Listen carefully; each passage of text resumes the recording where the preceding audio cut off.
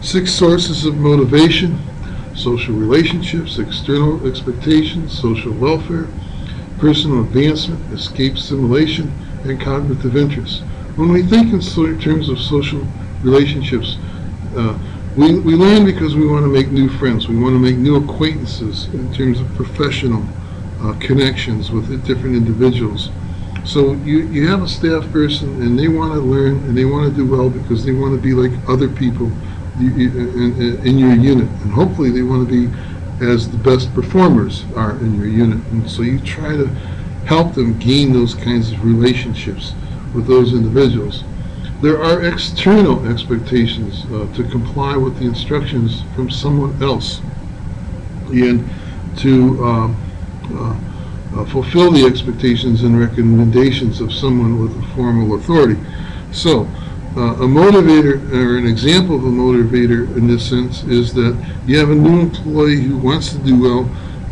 They might view you as a mentor. They may have had someone else as a mentor, and so they want to be able to show how well they can do in this particular job. Social welfare, to improve the ability to serve mankind, prepare for service to the community, and improve the ability to participate in community work. I want to be a good probation officer because I want to help kids do better. I want to be a good community service worker because I want to be able to help people give back to the community and help them understand and model skills in the areas of what it means to wake up in the morning and go to work and produce a good product, depending on the nature of the community service. Personal advancement, is a motivator for the adult learner. People want to achieve a higher status and job. They want to secure professional advancement. They want to stay abreast of their competitors. Your workers want to do better because they want advancements. They want to. I started in this organization 10 years ago with these 3 people. I'm now a PO3, or I'm now a supervisor, and the other person is maybe at the 2nd level. Or we began in the organization together and we advanced together in different units. Another motivator is escape and simulation. We try to learn because we want to relieve boredom.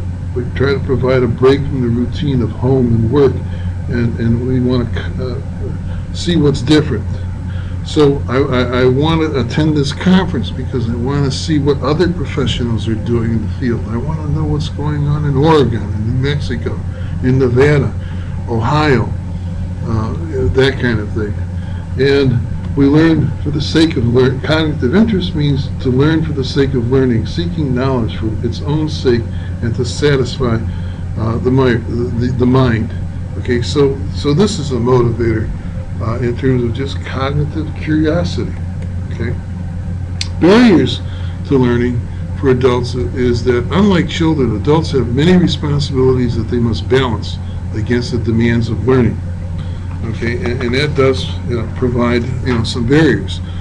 Not having enough time, your caseload is too high, you're managing multiple tasks, you need some time management skills, you don't have the money to pay for it, you may not have the confidence. I don't think I'm ready yet, although your supervisor might feel you might be ready. I'm just not interested. Or I lack the information about opportunities. I just didn't know. There was a scheduling problem. There were 3 or 4 things that I wanted to attend and go to, but I couldn't because of my work assignments. There's too much red tape, or I wasn't able to go to the Saturday function or this training session that extends over a period of 2 days because I needed to leave early because of childcare, or I didn't have the transportation. It could be examples of barriers to learn. Moving on, some other barriers might include the requirement for competence or licensure as a barrier in terms of learning. An expectation or promotion, or it could be a motivator. I may want to learn because of job enrichment, okay? Or a need to maintain old skills or learn new skills could be a barrier. A need to adapt to job changes could be a barrier or motivator. Or a need to learn in order to comply with the organizational directives, okay, could be a motivator. If you don't do it, you can lose your job. All right? Learning tips for effective instructors or supervisors when you're coaching and counseling your staff and helping them learn. And the 4 key elements of learning that you need to address in terms of learning tips would be motivation, reinforcement, retention, and transference. When we think in terms of motivation, okay, if the person that you're the staff person that you're working with doesn't recognize the need for the information, all right, then you as the instructor must establish some kind of rapport with that individual, set the feeling and the tone for why it's important for them to learn, set an appropriate level of concern, and set an opportunity for them to understand the level of difficulty or the importance of why they need to understand and learn something. All right, and I'm sure you can think of examples of what I'm talking about. Reinforcement. Reinforcement means it's a necessary step in teaching and learning process. And you could use positive reinforcement or you could use negative reinforcement. And it's most effective when you use positive reinforcement, especially when you're teaching new skills, allowing people to make mistakes and helping them learn and understand, the mistakes that they've made, and complimenting them, when they're doing well, and not punishing them if they've made a mistake, and saying, okay, well, let's try this again. Okay, yeah, so we made a mistake, let's move on. Close enough for government work, right? Retention is another good tip. The students must retain the information from the classroom in order to benefit. And what you need to do as a supervisor in order to make sure that people are retaining information is to maybe probe, ask questions, allow other opportunities, help them understand that each case doesn't be, what did they learn from the previous case and how can they transfer that knowledge to the next scenario.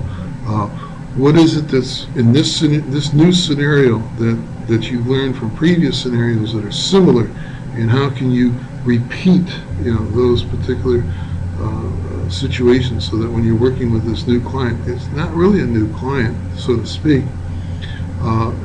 It's a new client, but there's some other things that you've learned from previous experiences that you may be able to apply in this learning process. Okay, so you need to be able to see what staff have retained. And then there's the issue of transference. Transference of learning is a result of training, and it reinforces positive or negative transference. Okay, positive transference, like reinforcement, occurs when the participants use behaviors taught in the course or in the line of supervision. Negative transference is again like negative reinforcement. It occurs when the participants do not do what they're told to do. And transference usually occurs because of association. Participants can associate with new information or similarity. The information is similar to the material that the participants already know. The degree of original learning and the critical attribute element is what Loeb talks about. The information learned contains elements that are extremely beneficial to the job. Okay, so that's why I want to do this and transfer this. Okay, so